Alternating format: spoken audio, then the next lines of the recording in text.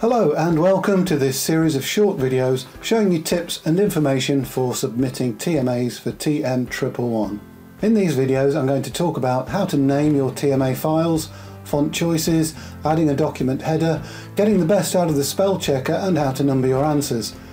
In the first video I'm going to show you how to get hold of a free copy of Microsoft Office.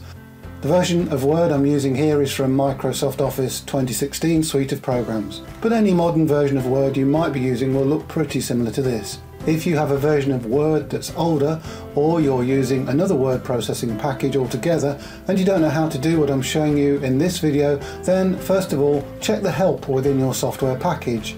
You can often do that by pressing the F1 key within the program, and if the answer isn't there, then ask your tutor for help. In these videos I'm not going to discuss all of the options and controls available for your document. That would take hours, but I do want to give you some helpful guidance that should speed up your understanding of what tutors are expecting to see in your TMAs. I don't wish to dictate which word processing package you use, but not all of them work in exactly the same way. The examples and methods I'm using here work on Microsoft Office 2016. As OU students, you're entitled to a free copy of Microsoft Office for PC or Mac. Just visit this website and sign up with your OU email address.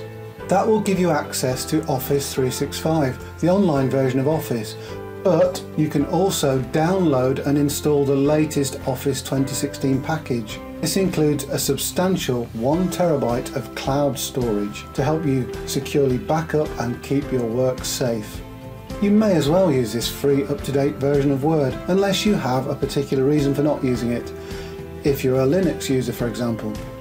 We do our best to mark whatever you are able to submit, but following the guidance given in this series of videos about submitting TMAs will save you time and reduce your worries in the long run. So that's all for now. Thanks for watching.